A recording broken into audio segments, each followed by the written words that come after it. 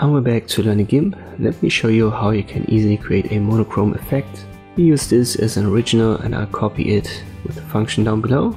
And we'll work on the copy, which is the top layer. Go to colors, desaturate, use desaturate. There are different modes right here.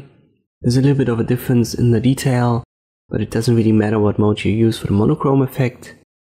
So pick the one that you like best and create a new layer down here. I'll call it color and I'll make it transparent.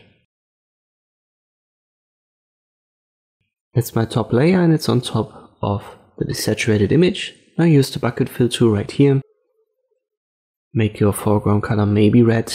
Left click on this layer and it should be fully red above your desaturated photo. And then we'll change the blending mode right here for our red layer. Good modes to try are HSL color and LCH color, but you can cycle through all of them. Let me show you, most people don't know. If you pick the top one, just left click on it, this should be normal.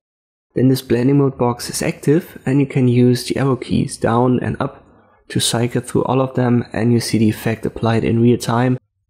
So just open this blending mode option, click on normal on any blending modes and then use the arrow keys up and down.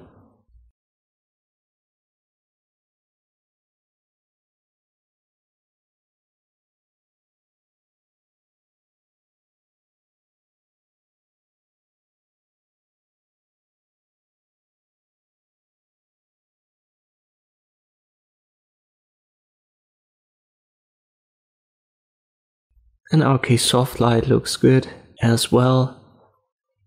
So let me just use that. Afterwards we can adjust it using the opacity a little bit more. And we can also go back to the paint bucket tool, change the fill color maybe to bluish. Left click on your canvas while you are on the top layer, which is the color layer. And now it's bluish. And this is all there is to it. This is how you can create such a monochrome effect in Gimp. I hope this video was helpful, thank you for watching and I'll see you next time.